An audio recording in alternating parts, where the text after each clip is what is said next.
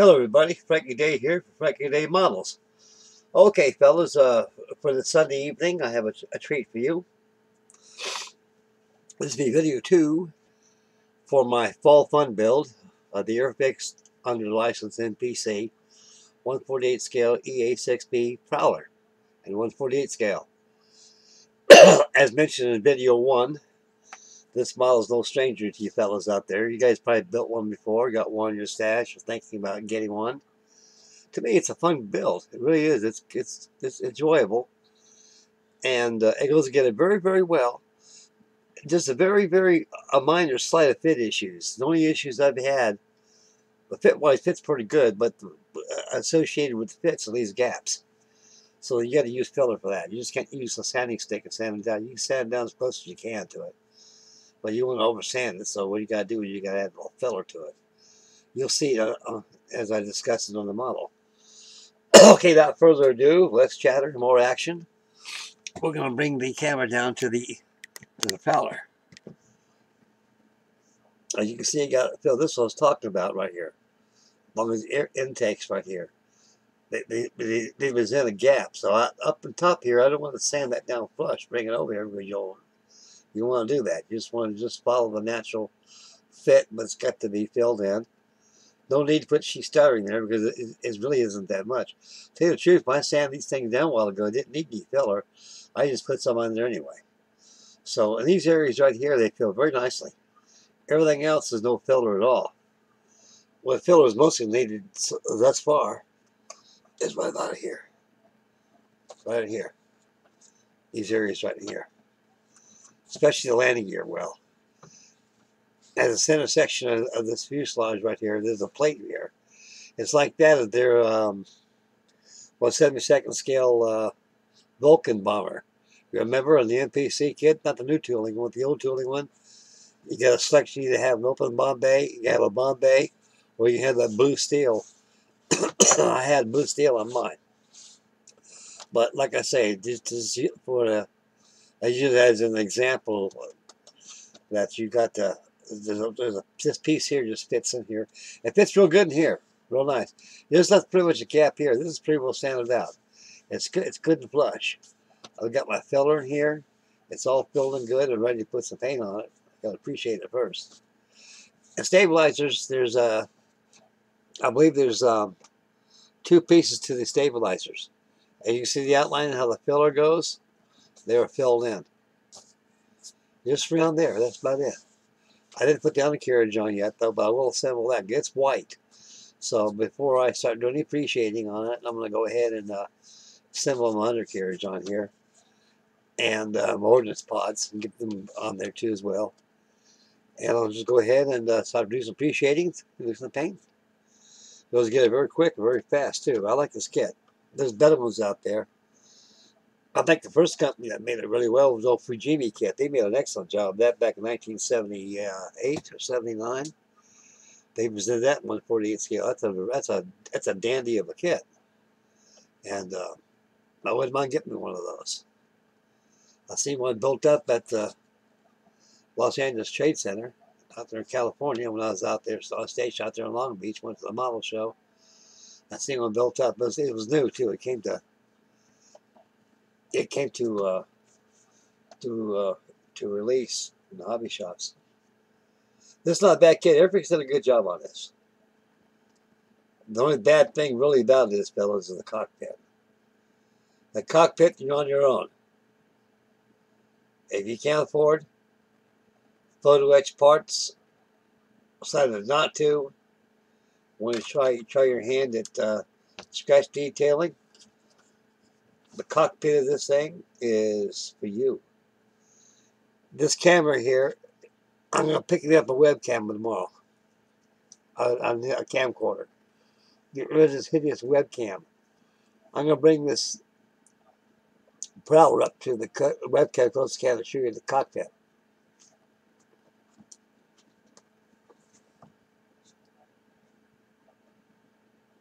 All those dials I had myself. I had to drill them out. I'm sorry, guys. This camera does not do justice. But I think you get a good idea.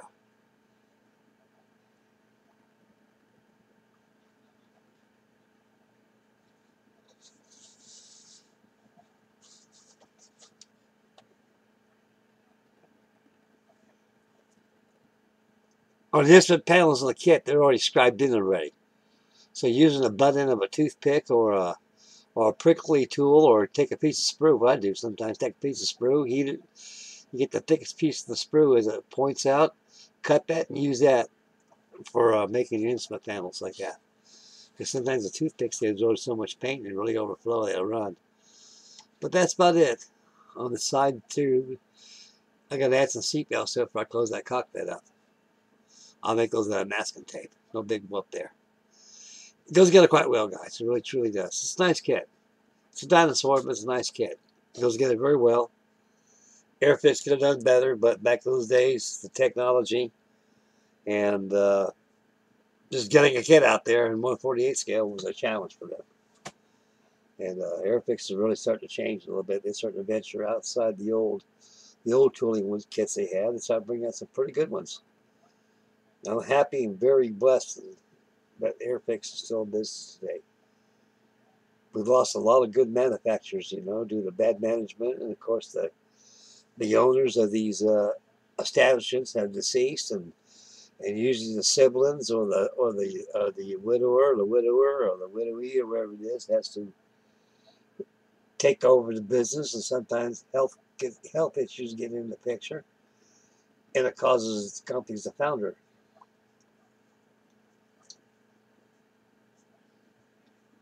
That's one reason why Revell went up in smoke, and Revell Germany took over, because that the lady, I forget the gentleman's name, the founder of Revell, his wife was running the business for a while. And she started to have health issues. You couldn't handle the business any longer. So that's when they closed the doors on Revell and became Revell and Monogram. Now, same thing in Monogram. These are old metal manufacturers. These guys were the pioneers of styrene as we have today. And they're getting up there in years, fellas, you know. It's like we all are. And when old cells wear out, no gray cells, they start to wear out a little bit, and it's time to fudge out, you know, and so is the business. On the filler marks here, the filler here, this is my favorite. This is my buffing stick. I got this at a hobby shop. I got that at Smitty's hobby shop about 5 years ago. Boy, I missed that place so bad. Man, do I miss it. Take some water, a little cup of water or something. You dip it in the water, and you give it this. That buff out all the scratches. It's nice and smooth. Because you want to get all the scratches. That's why I do all my models. I get rid of the scratches. Because really, it defies piss poor craftsmanship if you don't get all your scratches and blemishes out. Because good trained eyeballs, they pick stuff up like that. That's how these judges right there, they look for stuff like that. I knew a judge one time, Mark Young. He's head of IPMS of the Dayton chapter where I belong to. He says, Frank, all I look through is not only the finish of the model, it's just seams, if they're filled correctly, if they're rescribed, and mostly scratches. Most of the guys that have good models, they do excellent jobs, but they forgot the most important ingredient. They don't get rid of the scratches. So you gotta buff those scratches out. That's a flaw. There's one guy, for instance, he had a P39 Air Cobra at 1/32 scale. He said, I judged that. The guy did a beautiful job on it, not seeing the scratches on there from how he sanded it. Didn't take them out. So he lost. So I gave him a third. I gave him a third place trophy. He could have got first class, but that's what cost it. So that's how judges go, guys. They look for stuff like that. They really do, because they got trained eyeballs. And a lot of them are very meticulous too. Oh, that's the wrong color of gray. Oh, that's the wrong color cockpit color. This is wrong. This is that. You know, really, you talk about rivet colors. It makes you want to slap the guy at the side of his noggin a couple of times. You know, they get very meticulous. Anyway, this is a nice kit. If you fellas got one in your stash, I suggest build it. It's a good kit. Don't be afraid of it. It's beautiful. It's a wonderful jet. These things were coming in the time I was getting out of the service. And its other brother, which is pretty close to this, was the intruder, the A6. Again, as I demonstrated in video 1, the difference between the the, the Prowler and the intruder is that you have 2 extra crew members, and this thing's an electronics package. It's got a windmill type of a missile jammer, a weapons jammer. I guess what these things do when they fly on a mission, these things, as they're flying, you probably got F-18 Hornets behind them. And when they do, they jam those missiles so they can be able to let the other aircraft come in and let them have it. And do the job. Wipe them out. This is an electronic ship. Some uses fueling tankers with the Navy. I believe they still use these. If they're still in, I'm quite certain they do. So they're not going to get out of the service anyway too soon. This is real nice kit, fellas. I mean, it really truly is. And there's no fit issues at all other than around the air intakes. Also the bottom where the plate joins the front of the fuselage, and also the aft section where the wing roots. That's all filled in. I can take a light and look at it like this, see if there's anything I missed, and it's pretty well there. So it's ready to be appreciated and painted. That'll be on the next video. We'll show that. I'll have that done this week. I'll make another video before the final reveal. Okay, now we're going to have some fun, boys. This is the treat. Halloween's over. This is no trick. This is a treat. Well, Frankie Day don't trick. I always treat.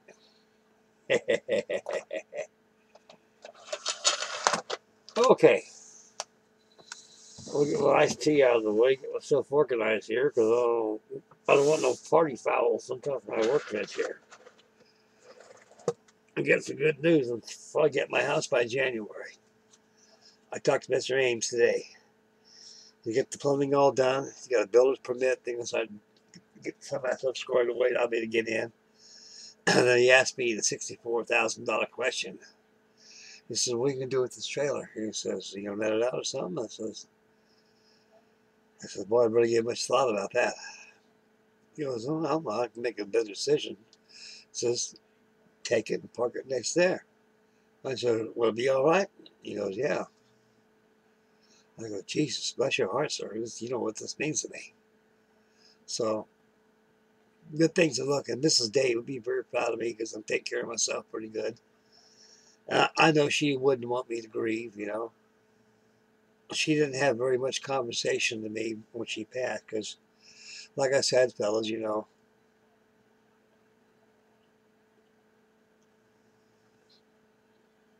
she went right before my eyeballs. And they kept her alive, you know, until they get family out there. And she went. But I know she would say, "Don't grieve, Frankie."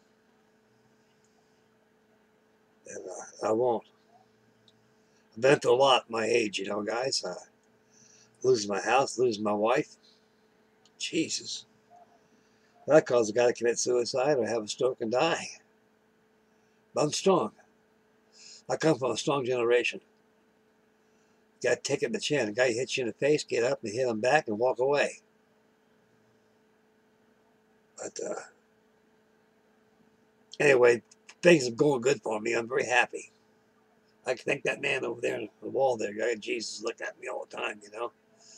He keeps me on my toes. He knows I'm happy with the things I do. Okay, now this is the treat time, guys. Enough sentimentalness. Now we get to the business of modeling. Okay. In the beginning, I'm going to take up from Uncle Sam. Remember me mentioning Uncle Sam on video?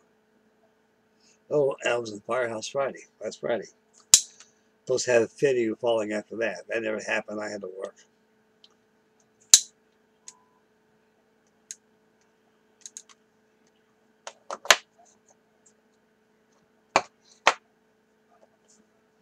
Uncle Sam was my father's first cousin, and when I was a little boy growing up, I used to go to this house all the time. See, my dad, before he was, see, my father, he was adopted. He never had any parents. He was pretty, him and Uncle Mac were pretty much on their own. This is before the First World War and all this stuff was going on. See, my father, he was born 1903. He had me when I was 40. He had me when I was first born. He was 40 years old. My father had me. He was a very old man. And I remember I used to go to his, I called him Uncle Sam. And my dad always called him Sam. I thought it was Uncle Sam. Because you're a little kid, you don't know. And he was my Uncle Sam. And I always ventured into the garage. He had a nice little garage one time that could probably at the time fit a Model T or a Model A. Very small. A modern day car nowadays would not fit in that garage. A car back in the 1950s would not fit in that garage. A car back in the 1940s would not fit in that garage. A car made back in the 1920s, maybe. That shows you how ancient that place was. I used to go in there and I seen all these models. And I seen this one model. It was a tanker truck. It had the Revell logo on it. It was actually, it said on the box it was made in 1946. That was a year after Revell became established as the first modeling injection model company in Venice, California. I went to Hobby Lobby to get some more brushes. I love those brushes there. They got some nice brushes. I bought a whole load of brushes here. I bought these the other day. These are nice brushes. I bought a bunch of these. These are nice, fellas. Don't be bashful. Go in there and grab, for the money. They're cheaper and there, and you get just as much as quality there as you would at the hobby shop. So I suggest going there. You guys probably already go there anyway. So I can't tell you something you already know. So anyway, go there and get brushes. That's where I go. This brush is deck somewhere. Oh, poop. I'll find it later. I'll keep these here. Alrighty. I went there in Uncle Sam's garage, and I seen that truck by Revell. This is the Lannis kit, a reboxing of the old 1946 Revell Classic.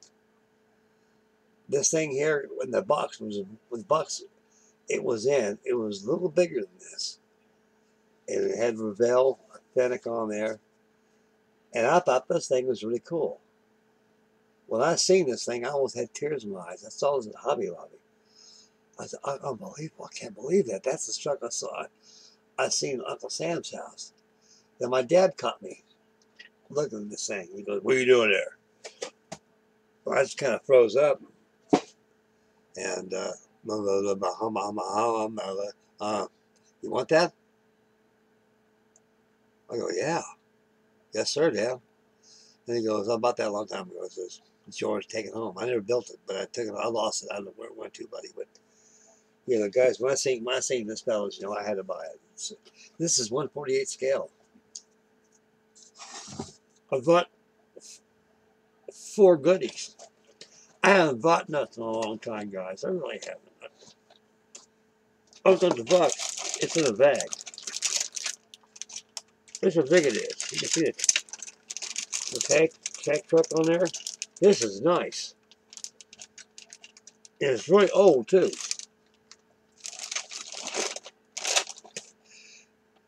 I haven't seen the date on there, but this thing is actually it's a reboxing. See, Atlantis, thank God, somebody out there is unearthing these molds, and producing it to us. Us old dudes, we like stuff like this. I mean, ancient stuff is stuff we grew up with, I think this is a Fruhoff white truck. Also, this is they're doing on the Revell. It didn't have this. There's an option too. You made it U.S. Army too. Nothing to it. Just paint it all drab and put U.S. Army on there. I really haven't made a review of this kit yet, though. But this will be coming up review, probably coming up very shortly, before it gets snowing time. This is a good kit, guys. This is going to be my sentimental build for my Uncle Sam. And it was my dad. See, my dad, he was in the war during the age of World War II, World War I, World War II, and he bought a lot of stuff, a lot of models. Then he got a job working in the Navy Department, working on model ships and stuff like that. That's how I learned all my model building from my father. I used to marvel over and watch them build models, you know. And I always questioned like those big old long dockside models. These big old huge jobs that are what 1/2 scale to 1 inch makes a foot. Talking about something 20 foot long, 18 feet long, 12 foot long, 10 feet long, highly detailed. I asked my dad one day. I said, "Sir, how long does it take for a man to build a model that size, Dad?" He goes, "Frank, one man doesn't build it. You got 5 or 6 guys working on it at once." Oh, no kidding. Well, yeah. You got a painter, you got a fitter, you got a jeweler. He works on the fittings like this. You got one guy's a rigger, and he rigs all the stanchions on there, and you got inspectors right there that actually were people who work for the shipyards would inspect to see that it's true to scale to the plans, because these models were built to present to the Navy. This is what this can do, and the Navy says, we want that class, give them as much as you can. So detail was very, very essential back in those days, and very, very important, quite important. Anyway, this is going to be my sentimental build, fellas. This means a lot to me, it really does. Okay, I got stupid. We all get a little dummy once in a while. I got this. This is a big guy. It's 1/48 scale. This is the trumpeter DC3 in Chinese delivery. I'm not too keen on slope head delivery, but Chinese delivery. But I will do it built like this. That'd be nice. That was TWA or Pan America, you know. But I bought this. This here I never built the trumpeter 1/48 scale DC3, but the Revell one I have. I got one that I built for Russell Gosling's D-Day group build. That was about 6 years ago. And I got another one just like it. It was the Buzz Buggy, the Monica 1/48 scale one. So I got that still in the box out there in storage. So I got that locked up. So this is another one here I got. So I decided to get the trumpeter one. And I looked at the kit, and the kit's pretty good. There's no other decals in it but Chinese, fellas. So right now I'm debating if I should get me some TWA markings on this, or Pan American, or United Airlines or something.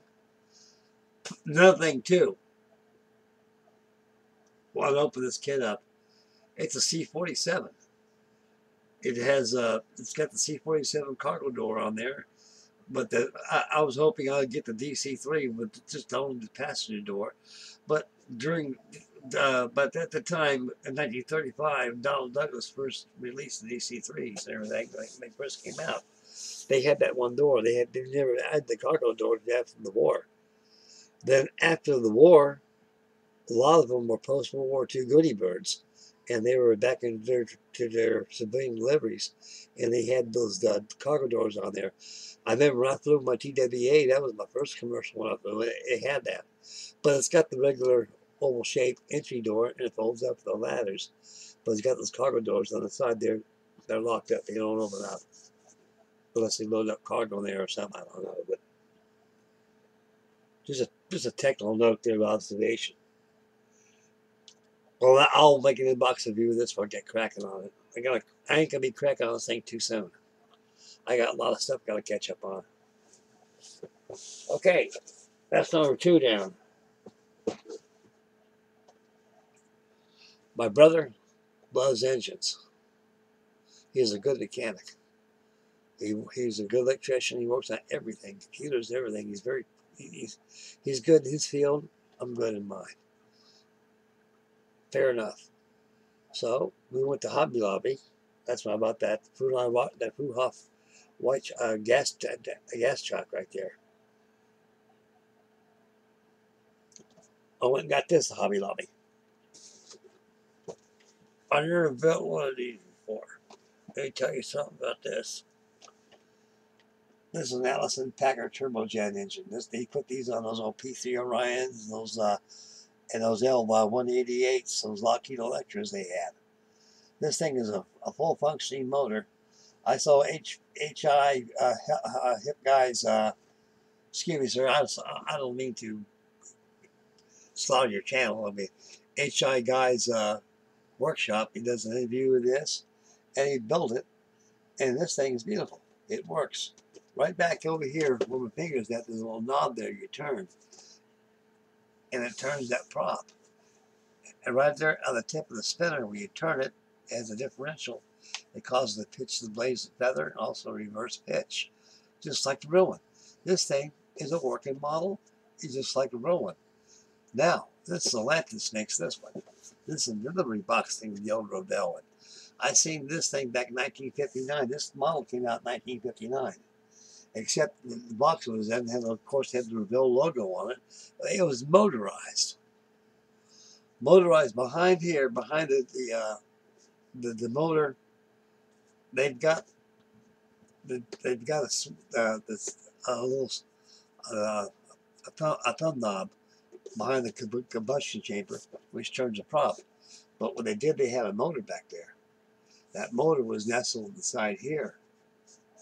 And the wire went through there, and you push a button, and it would spin. This thing, open it up, I cannot believe it. It's like a brand new pristine mold. No flash, I'm not. This thing's all color plastic. I'll make a fast deal here. So I'm going to build this for my brother. He wants me to build this for him, I will do this.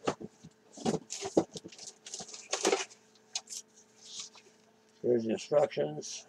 Tells you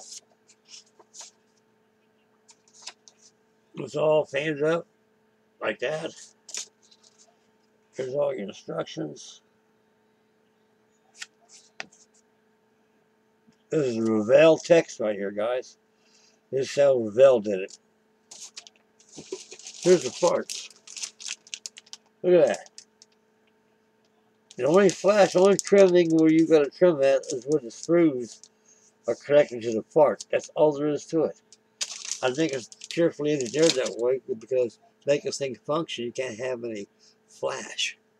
This is the oldest flash-free model I've ever seen in my whole entire life. And now remember, this thing is over 60 years. This is about 60 years old. There's the black parts in the stand.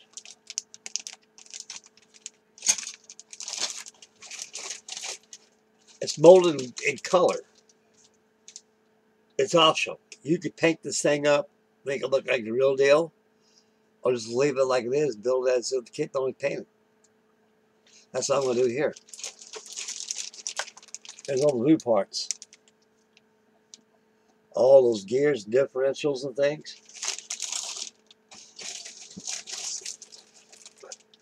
Lastly, this bag of sprues is all silver parts. More stuff coming, fellas. Look at that. Piece of papers in that. And here's the decals they give you. They got the 4 logos on there. It goes on the prop right there.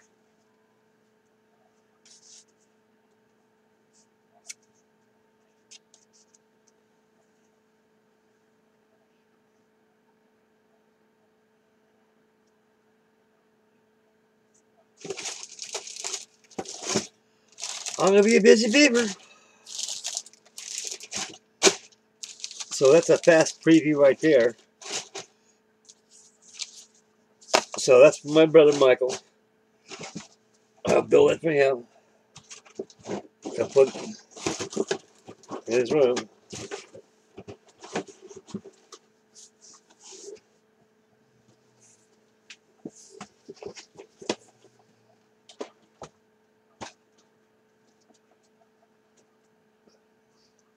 Number 4.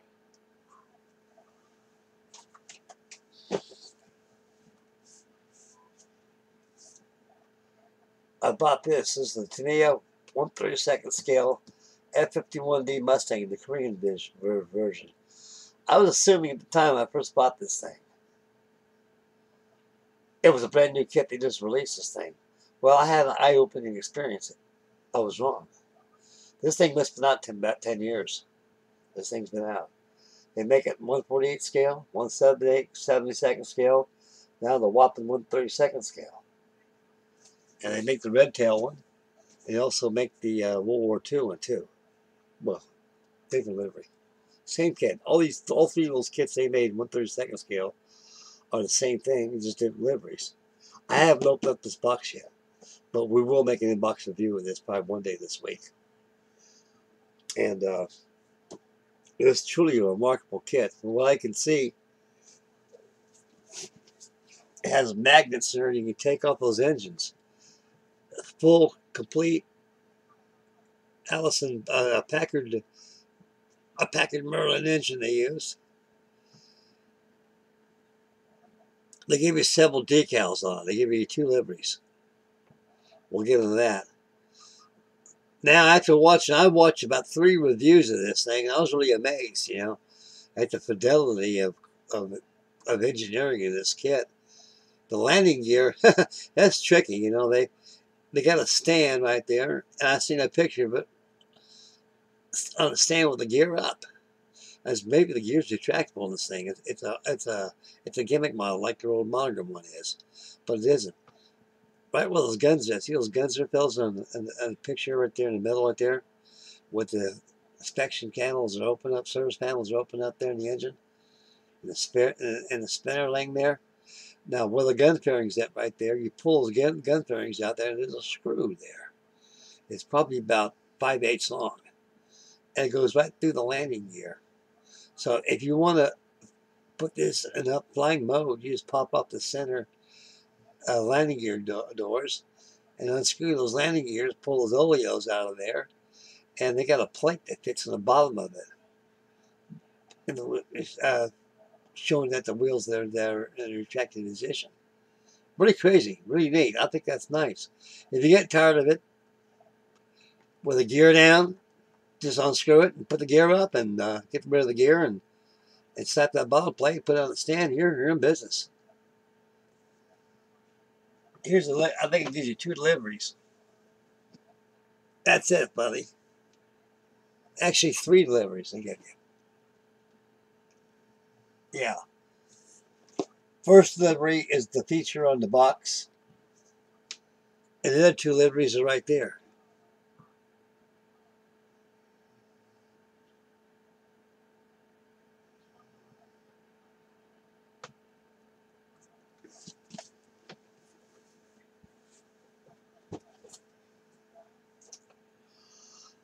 So that's it. That's all I got for this evening. So today is Tuesday, but probably will. Tomorrow's Monday. I think Tuesday I'll have another video on the Prowler. By that time, I should have a lot of painting done on it, and the final reveal will be Wednesday. I'll have that done. I'll get it hung up there. And I'll pop back on today on my beautiful Warthog and start getting the weathering and ordnance all done on that and get that prepared to hang up or somewhere. And I got the thoughts going pretty good.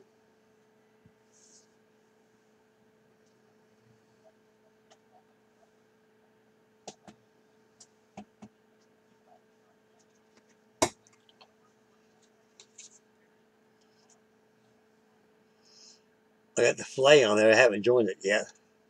That's got to be joined in. And I got one of the wings done. I fit in about like so. It's my card model.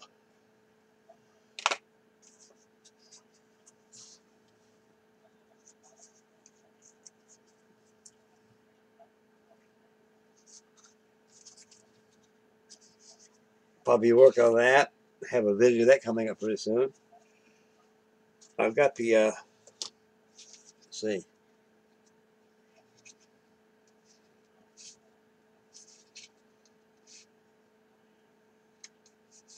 I got the wings on there. I got the ribs all pre-scored on there.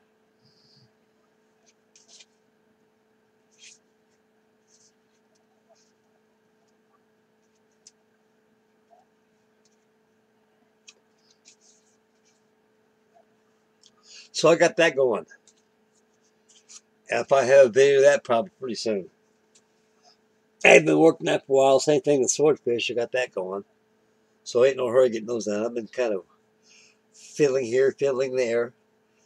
So I want to get this prowler done.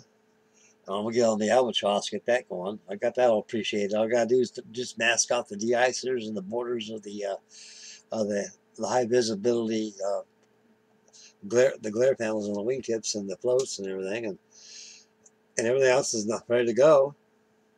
And I've got that 1.48 scale Tamiya Lancaster I got over there. I want to get that thing done. Get it hung up. And then I get pretty much back on these ships again, get these caught up here. I got plenty of time. Okay, that's about the conclusion of what I got to show you fellas for today. So please stay posted for Tuesday and Wednesday. We'll have the prowler. So that'll be it. By Wednesday, it'll be all done. And we'll got more stuff coming. Okay, this is Frankie Day from Frankie Day Models. And make mama happy. Take care of the little ones. Stay focused, feed your eyes, spend wisely. And please be aware of your surroundings. And say a prayer we get our country back to shape again and get the free world back to shape again. Take a lot of prayers, guys. A lot of prayers. Okay, this is Frankie Day from Frankie Day Model signing off. We'll catch you guys a couple days, a day or so. Bye, boys. Take care. God bless you all.